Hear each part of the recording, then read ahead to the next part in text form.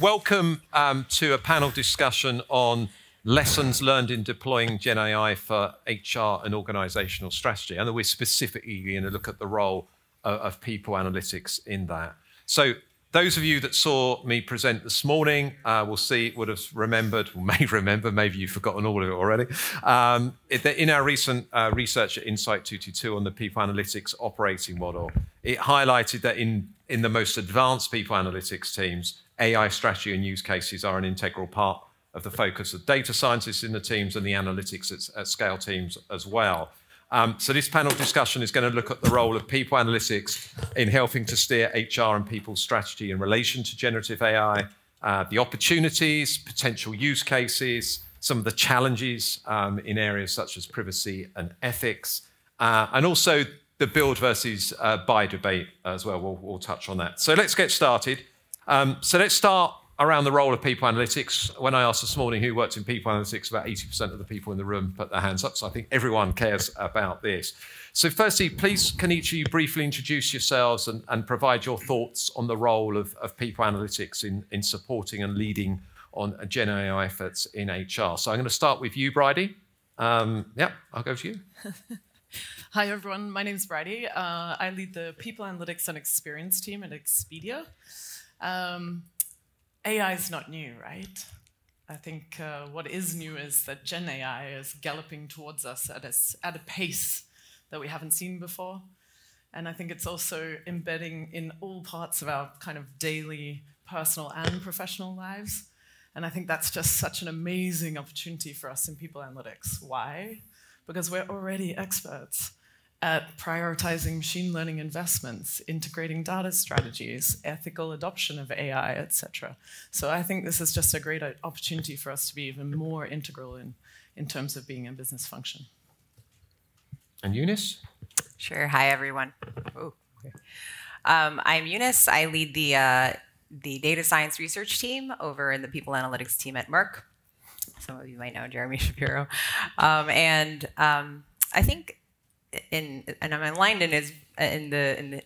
with Jeremy's view as well on the role of people analytics as both a translator and a guide to the HR function around both the technology, how it works, because we're not new to these models, just maybe this form of it, as Bridie mentioned, and also in terms of the impacts on the folks working in the organization. So, oh, and one kind of quick addendum is, I think it's also really important for us to play the role of,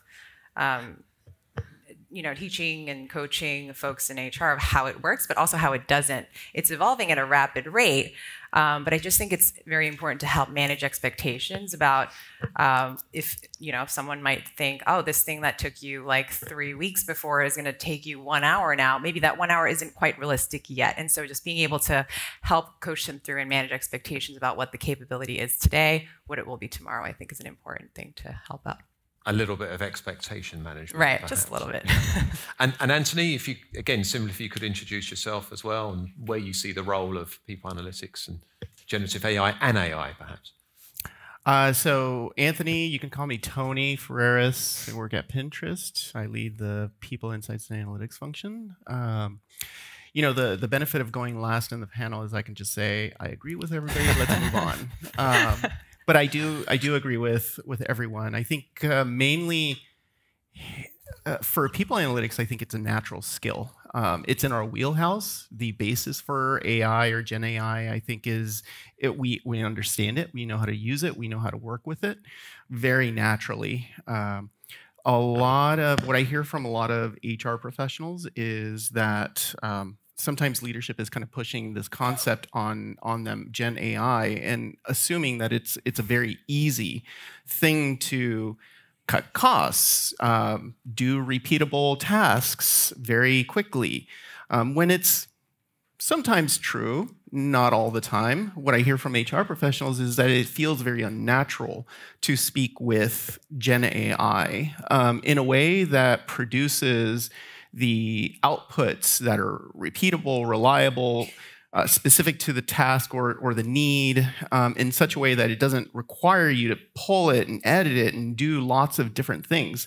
But for me and for my team, what Gen AI feels like is coding but in natural language, giving it context to provide you with the right output in the right way. And us, in people analytics, can lead the adoption, make it less of a black box, less of a mystery to HR professionals, and really create these kind of junior analysts who utilize GenAI to improve their work outcomes, their efficiency. Thank you. Some great observations there. So we're going to get into potential use cases now. I appreciate that you may not be able to talk about any specific things that you may or may not be doing within your relevant organization. So we're going to sort of look at it at a kind of high level, really. So Eunice, starting with you, and Nancy, to your point, I will be swapping up who goes first. So it doesn't all get so easy of being last as well. Eunice, where do you see the main current opportunities for applying GenAI in HR? Sure. I think there are so many that it could almost feel like boiling the ocean. But if I were to hone in, I think where I think most people see the biggest promise is around just the operational efficiency gains, for large body of unstructured text data. And so, and what's great is HR has a lot of that, right, in the form of, for example, in the learning and development space, or in our myriad of policy documents, job aids, SOPs, right? So I think there's a lot of text there that where if you kind of harness GenAI in the right way, and you can really augment the processes by which people and employees, people in the workforce who use the information in these documents can get that information and get moving much faster. I think other areas that in our workforce analytics team that I found very relevant is in conversational business intelligence, which has been around for a while. It just wasn't that great, but I think it's been supercharged recently. So I'm looking forward to see how that continues to develop. And something that's a little bit more that I've been more involved in is around the hiring process and helping hiring managers and enhance their process around making smarter selections, not necessarily using GenAI, but just AI in general, and then draft documents and enhance their process around it. What's also cool is that you can use GenAI to be a force for DEI and inclusion, and make sure that the language that gets drafted is also inclusive and compliant, which I think nets you a lot of more enhanced outcomes overall. So. Thanks, Eunice. And Bridie, you're going to be the unlucky one by going last here, I think, on this particular one. Anthony, maybe one or two other areas where you think you could apply it. Yeah. I mean, certainly everything that Eunice mentioned. I like the concept of using it through recruiting, even simple tasks like building out like job descriptions and things like that. My personal favorite for using GenAI is as like a personal assistant for whenever I want to build out a document. That would normally take me a while. Just have GenAI, give it the context that it needs to know, build out a document, a presentation, that sort of thing. You just need to give it the information that it needs to build it out, and then I just go in and edit it. For me, as a person who's grown up really just looking at data, using data, that sort of thing, it just takes me such a long time to build those things out, and I really should be spending my focus elsewhere. So it solves the blank page problem. Yeah. And Bridie? Yeah, so I think we should think about it in the same way we always think about it. You should apply it to your priorities. So that's how we're kind of we're doing rapid experimentation and then kind of thoughtful scaling on the back of that. Because indeed, a lot of these applications aren't fully ready, even if the vendors say they do, no offense intended. So, of course, if your priorities are around sourcing, that's where you can start typing in and finding candidates rather than, it's just the next kind of ease of use for sources. We're looking in search and how we can improve search across the organization. We're looking in performance and how we can automatically generate development plans or these things, but they're all experiments at this stage. What I'm quite excited about, and I feel like I repeat myself all the time, I'm really excited about not having to type up insights anymore as an analyst. Anybody else excited about that? Yes. Because we still spend a lot of time on that kind of storytelling on the most basic level, and that means that we can focus on storytelling on a more strategic level. And I'm really excited about intelligent manager assistants. That's what I would call them. But, you know, it's nowhere near here for us yet. But I think the possibilities of helping managers make better decisions about their people and workforce aspects and prompt them on that is a real opportunity. Okay, really good. I'm going to ask you some different questions now. So hopefully, we can cover a bit more ground then between us before we potentially open it up to the audience. So, Anthony, maybe broadening one of the points that Bridie made there. What are some of the best practices you'd recommend to the audience here for aligning GenAI with broader organizational and business goals? Yeah, great question. First, I have to say that I'm originally, or I live in LA, where we have lots of earthquakes. This stage and these chairs would not survive an earthquake because this is very unstable. I also live on the West Coast. Don't say that. No, and I'm glad. But apparently, you might have hurricanes up here sometimes. Well, I mean, I think what I've seen so far is you, as a company, mention the fact that you use AI, your stock price goes up. So that's definitely a good business alignment there. But besides that, I think the go-to here is around efficiency and improving effectiveness and productivity, those sorts of things, which are obviously very big business goals to be had. And I think there's a lot of opportunity in those areas for this. It hits at both sides of margin, finding those opportunities to utilize GenAI to replace some of the tasks that some roles are doing is an incredible opportunity. The way that I think about it and the way that I find it easy to translate how to properly plan for GenAI in the business, and specifically in HR, is understand what it does well, and then look at the landscape of all the different jobs and tasks that occur within the organization. Find the opportunities that GenAI can do well, and strategize around that. Think about it this way, and this really works with, obviously, HR people, is where can you hire GenAI? And that seems to click. Where can we reimagine some of these roles?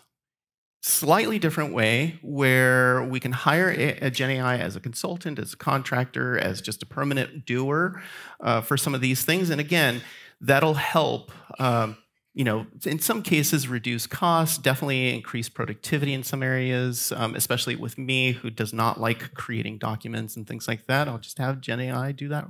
I'll hire GenAI to do that for me. Really good. Okay. Eunice, let's sort of move forward to maybe challenges around implementing this. What are some of the most significant challenge maybe that you've encountered when implementing GenAI in HR? Yeah, it's a good question. So while we did kind of broad experiments, like for example that Bridie mentioned, we also kind of went deep in one particular one, and so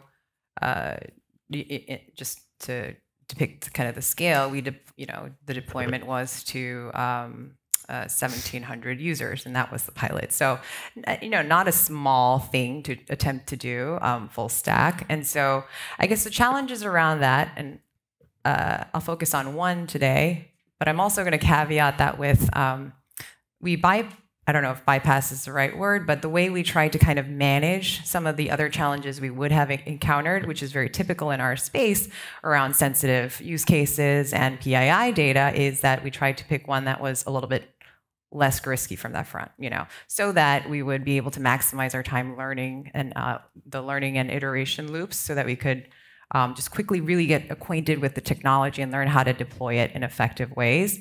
And also that we could just deploy the solution sooner rather than later, so we can see, is this hitting the mark or not? Do we need to really revise our strategy of how we deploy this in our organization?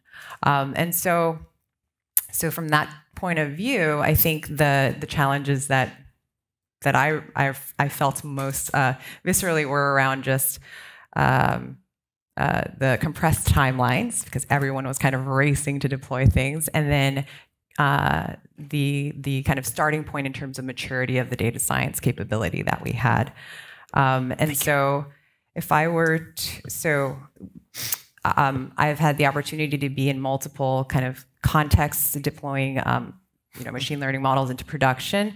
And I think the experience is very different depending on your foundational capabilities that you have or maybe don't have, and the readiness of your infrastructure. So these are probably not new things, but I kind of felt it very, that it was a real challenge because we were trying to fly the plane, but I was also, building, buying, borrowing talent so that we could fill out the product team. Also, while upgrading our infrastructure in a very accelerated pace so that we could support tooling that would be robust enough to handle thousands of users. So I would say that was the main challenge. And just to kind of put it into perspective, we had individuals from 5 different teams in IT join us and support us. They started at 5 different times, so that meant 5 different kickoffs, and just really trying to get everyone on the same page about what we were marching towards. While everyone was upskilling in 1 or 2 or more ways at the same time. And so I would say that that was it was very poignant at the very end when we finally made it to the finish line successfully and on time. I think everyone wore a lot of hats too. So I introduced myself as a research director, but I played a product manager role, and I was also the delivery lead for one of the back-end delivery team, right? So there's a lot of learning and juggling that we did, but it was ultimately very rewarding, but taught me a lot about what it takes to really get something out there that's somewhat scaled and robust enough for users. Yeah, very good. And I think one of the topics that you highlighted there kind of lends nicely into a question for you, Bridie. Around that whole topic of data privacy and ethics, because obviously it's such an important thing with this. I mean, you mentioned, Eunice, that you deliberately picked a use case where there was going to be less discussion around that particular area. So Bridie, can you share some specific strategies or maybe protocols you put in place to manage some of the risks associated with data privacy and ethics when it comes to this particular thing? Yeah.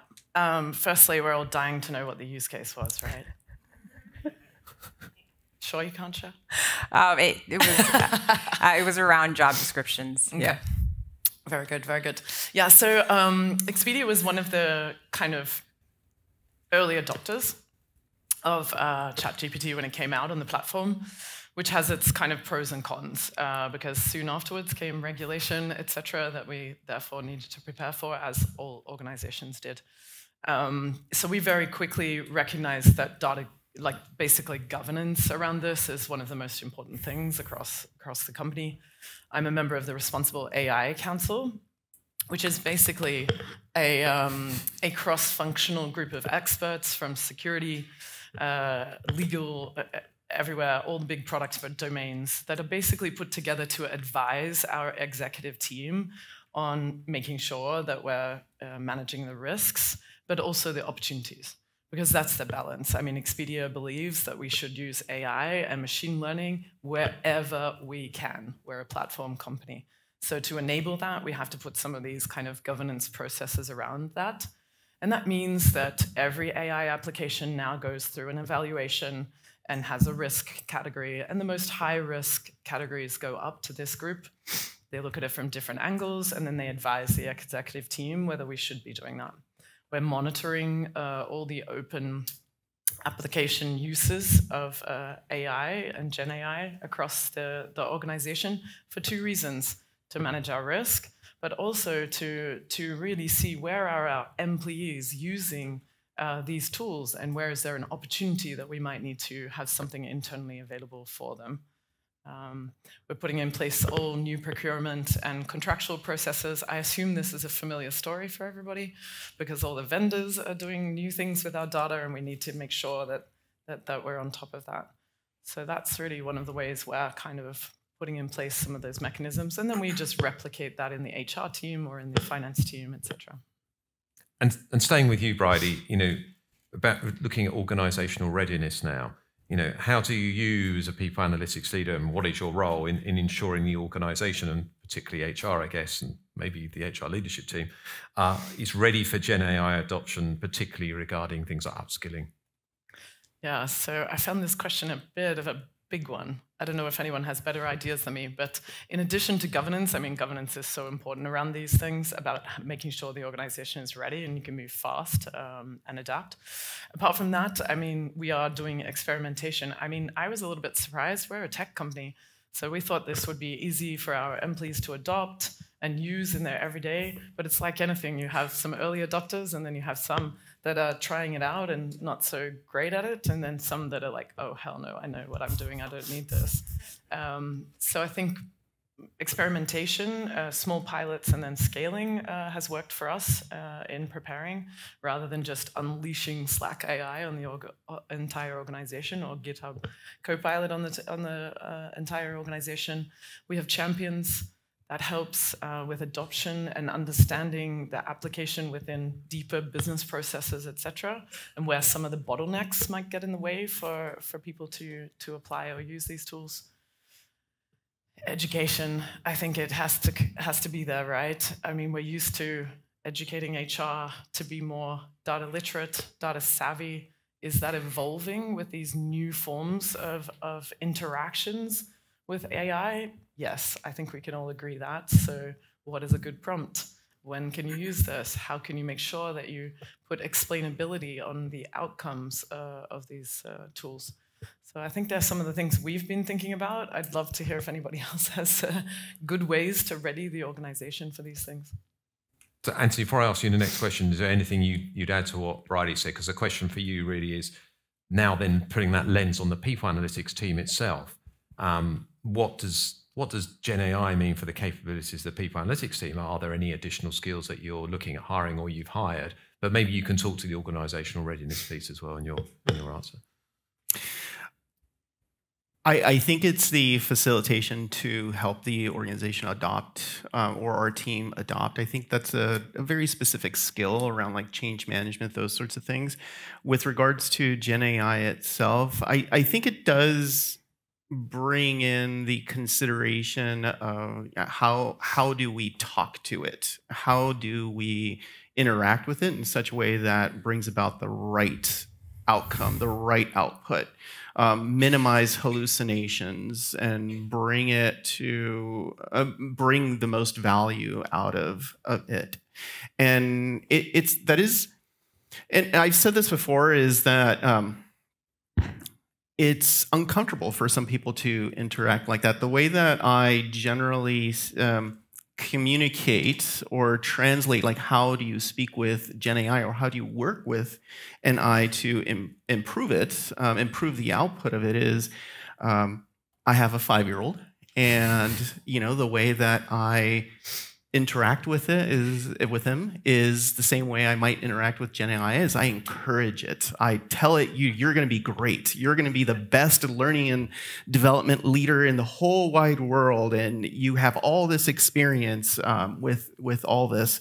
Now tell me, with this context, what should I do? In those sorts of situations. It's some people, what hits really well is pretend that you are hypnotizing someone. You're asking this person to not be a people analytics leader, but an astronaut. How would you encourage them? How would you bring to their mind the things, the context that would allow this person to be an expert in that area, and then ask it its the questions that you need to bring about the value. And that is oddly a skill. I think one of the things that people say is that you just kind of interact with it. That's not really, you interact with it in a slightly different way than what you think. We're going to do one section now around working with external technology partners and the whole build versus buy conversation. And then we're going to get to the audience. So if you've got questions, do ready yourselves and hands, and the people will be walking around in a minute. So Eunice, starting with you, I'd be interested to hear your thoughts about maybe build versus buy when it comes to developing GenAI products in HR, or how you're working with your technology partners to Bridie's point that she made a few minutes ago. Absolutely. Can I add to the, I know you everyone's can add to that as already well. answered it, but It's a flexible panel. Just around the, what might help drive adoption of, GenAI technologies. And this is from a little bit of a different angle than use the existing kind of interface, Chat GPT lookalike or whatever you have in your, enterprise.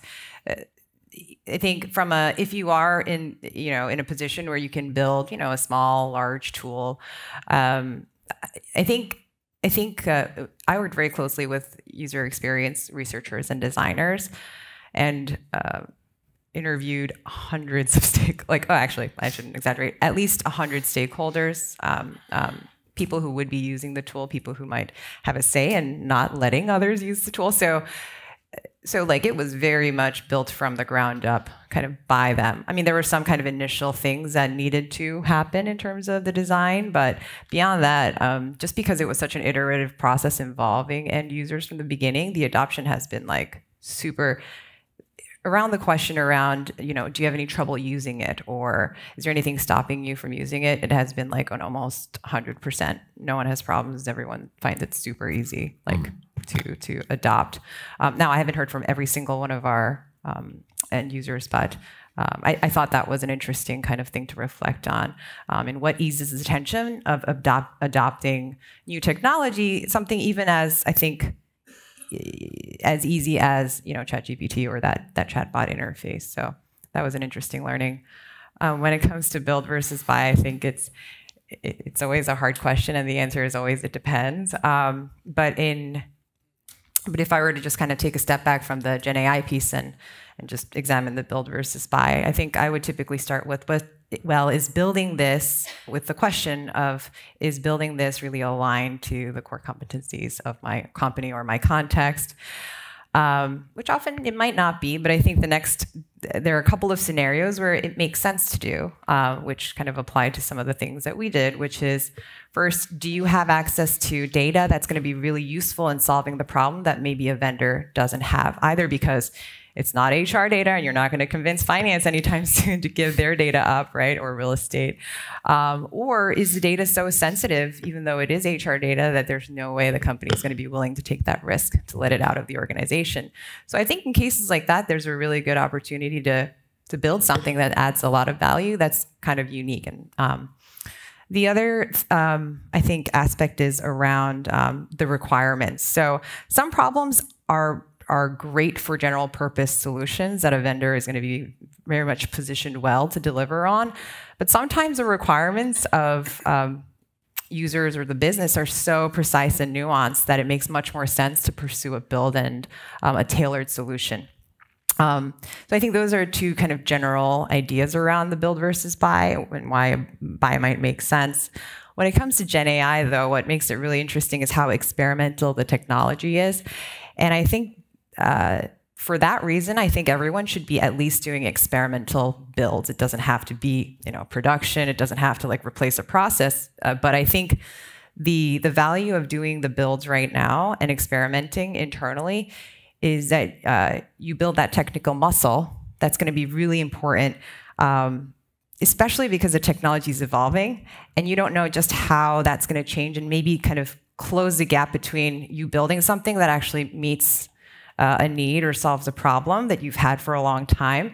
It also is going to teach you about about other use cases that might be really great to solve, because now you know how it works a little bit better than you did before. You can now, so use it to spot other use cases, use it to apply to other use cases and solve things. So the generalized kind of framework that you develop by working with it directly is helpful. And then lastly, around even vendor solutions, technology solutions, I think there is, as probably you're all keenly aware, the EOC guidance says that ultimately the company and not the vendors are liable for the outcomes of the use of an AI tool. And so when you think about that, and I'll talk about another point that's related to it, but I think that's where you want to have a very robust testing framework and an evaluation framework and governance, right, around the things that are coming in. And so I think having that technical muscle and internal capability, having experimented with builds, really helps you come up with better questions, better framework, better tests. And then the other angle to why I think it's important to really do some GenAI building is around the transparency and control. The models that we are using in the people analytics space and just in the world have grown, in terms of sophistication, performance, right, from statistical models to machine learning models to now deep learning models. What's the inverse relationship, though, has been with the explainability or interpretability of these models. And so if we now realize, that we're dealing with these black box models, I think where you do still have some control and leverage, especially because these models are very powerful in doing things that might incur bigger risk, is that an internal build lets you really identify or diagnose issues when they come up, or even detect it, because you've set up the systems to, because you were worried about it, XYZ things, and so you need to set it up, and then being able to fix it much faster than maybe if it were in kind of a more general purpose tool. So I think that control and transparency is a big reason why I think for some of the more sensitive use cases you have, it might be better really to work internally. But that said, I have just been scanning the landscape and just noting that things are changing so quickly in terms of all the different players working on solving different problems. And so I think it's really important at this stage, in terms of the build and buy question of GenAI, to just keep an open mind. Maybe something you built that solves something today might later be solved in a better way, in a more cost-effective way later. So I think there is some credence to just keeping a very open mind, monitoring the landscape. And if you're building, to build small releases incrementally, quickly. Yeah. Yeah. Thank you. That's a really good answer, I think, and helpful. Right. Do we have any questions? We've got time for 2 questions, I think. Yes, at the front here. Bridie, how do you think, or how can you harness or sort of monitor the employee use of, AI? I know you talked about it, but how do you really feel confident about keeping tabs on it or having a good situation all around? Yeah, so we're just tracking and monitoring when they're using it within our domain. So on their like laptops or whatever. We're monitoring what they're using and why they're using, because we're looking to see, to make sure that they're not uploading our data, et cetera, inside that. That's part of our privacy statements, that we track and monitor these kind of things so employees are aware. And what we were surprised to see was that the biggest case that they're using it for is related to software development. So that's something we aren't solving internally, because we have a gigantic group of software engineers. So we really need to make sure that we have internal tools that are safe to use, or internal applications that they can use to solve these things. And one more question before we have a quick fire round to finish. Yes, Dat.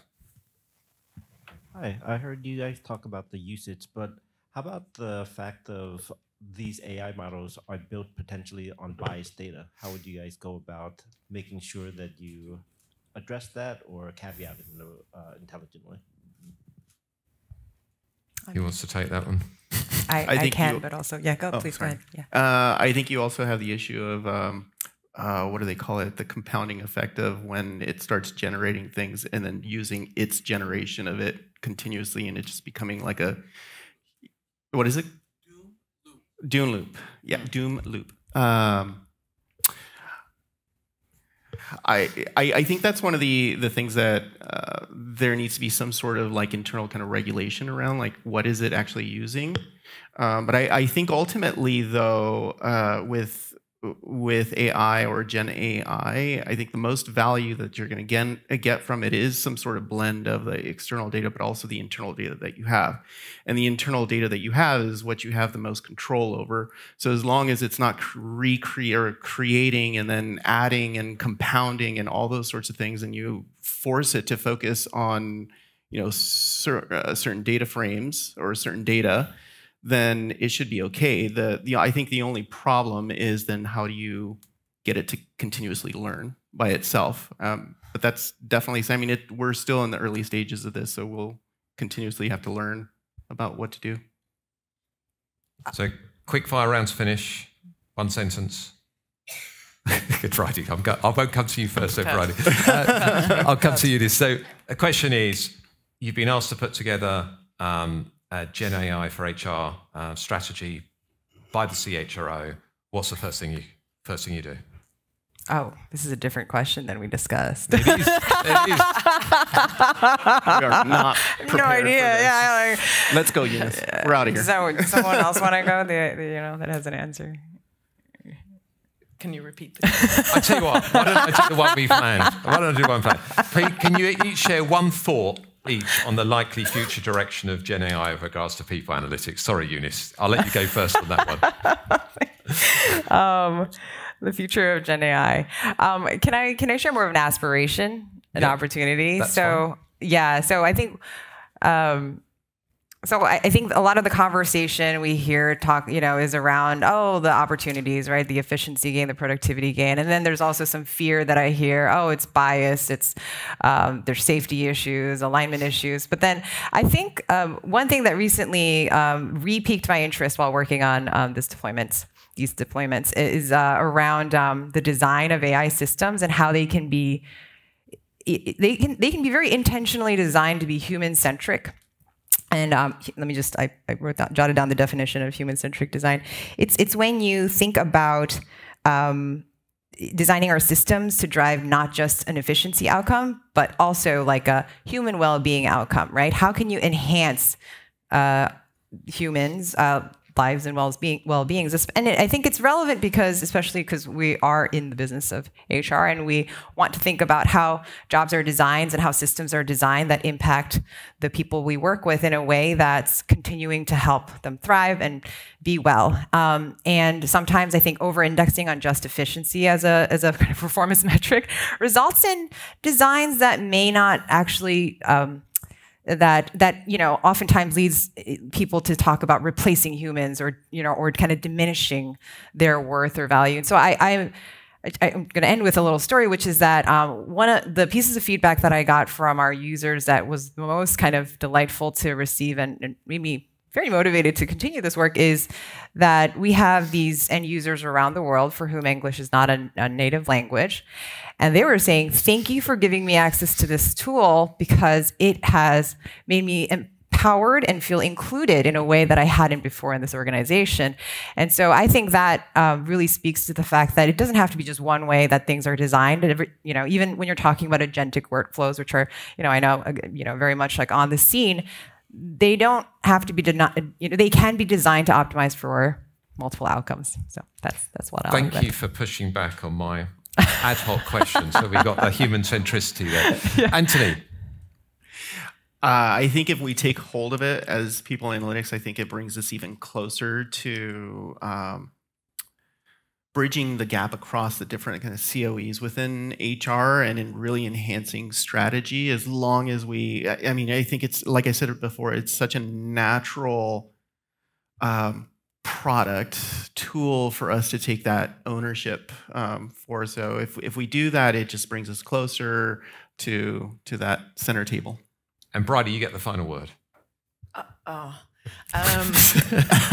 pressure. What I sometimes think about is, we're going to go through the hype with this. We're going to hit despair because we're going to realize that we still have privacy challenges. Right. Our employees still don't want us to do this. HR still needs to be educated on how to be digitally savvy.